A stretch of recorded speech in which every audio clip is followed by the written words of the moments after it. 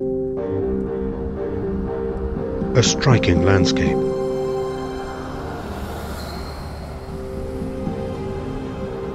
Tajikistan, the least developed of the former Soviet republics. It's 90% mountainous. But in these mountains lies the key to powering the country's economy. This is ideal geography for generating the hydroelectric power on which Tajikistan depends, as here in the north of the country and the Qairokkum Dam.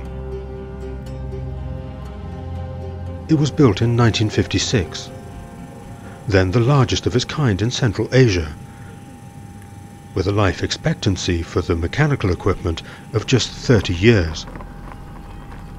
As Faisal Avezov, the director, points out, nearly 60 years have elapsed now.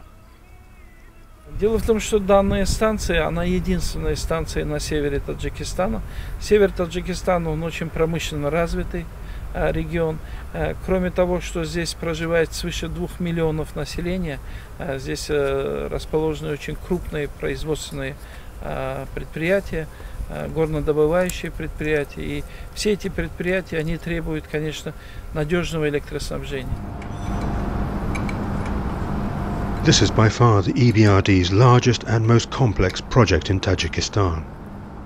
It's worth more than $75 million, a third of that are donor funds. And it's here where much of that money will be spent, rehabilitating 2 of the 6 turbines. Ismon is the duty engineer.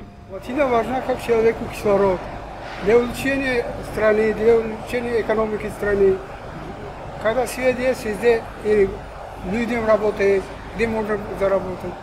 Дома светло, тепло. 500,000 people in the immediate region depend on Qairokkum for their energy supply.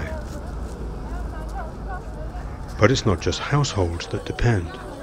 Businesses say power problems are the main obstacle to private investment. Power cuts are said to result in annual losses to the economy of more than $200 million.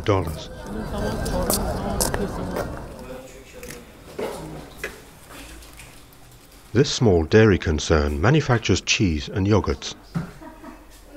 A steady supply of electricity is critical to the business.